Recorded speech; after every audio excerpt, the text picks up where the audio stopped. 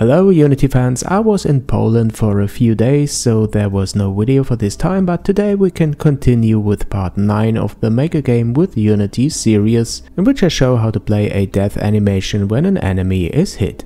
Unfortunately, the free Toon Soldiers asset doesn't come with a death animation, but it wasn't a problem at all to import the FBX into Blender and to create a death animation on my own.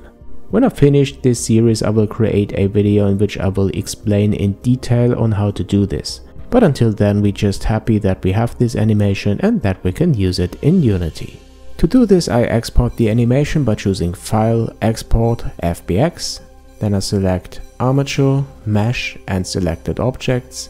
And I export it directly into a folder of my Unity project. And here we can see the animation, which I define here as a humanoid animation type.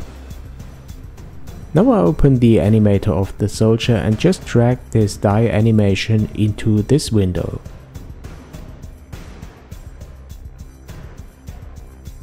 Then I add a trigger for which this animation should be executed and I call it die. The source of the transition I create here is any state, because it doesn't matter in which state the animator controller for the enemy is when the enemy is hit. The die animation should be played in any case. After that, I create a transition from the die state back again to the idle state. Yes, the soldier will come back again after he died. Now let's open the crosshair script where we called destroy when the enemy was hit in the previous tutorial, but we don't want it to be destroyed. What I do instead is to get the parent object to which the soldier script is attached. I get the soldier class by using the method getComponent, and I call a method named hit for this script. The method doesn't exist yet, but the refactoring functionalities of Visual Studio are intelligent enough to generate this method for us. Then I switch to the implementation of this hit method. There I call the die trigger of the animator, and then I invoke the move downwards method of the soldier after, let's say, half a second to bring the enemy down.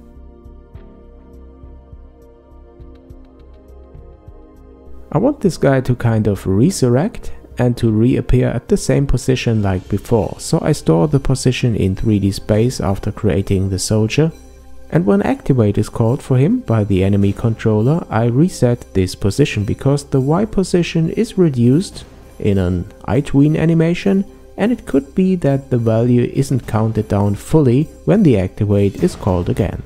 Okay, I think that's it. Now let me check if I set the trigger condition in the animator. No, my fault. So I'm doing this now and add the die trigger condition to the transition.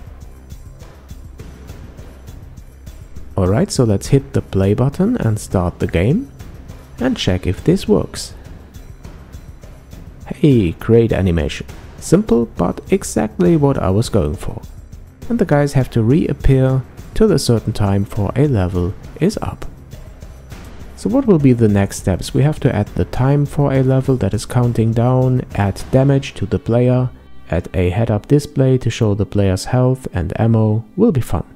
So guys, I hope you enjoyed this tutorial and you find it useful, and if you do, please don't forget to subscribe to my channel to not miss the next part. Thanks for watching this, thanks for your support, and come back soon to JNM.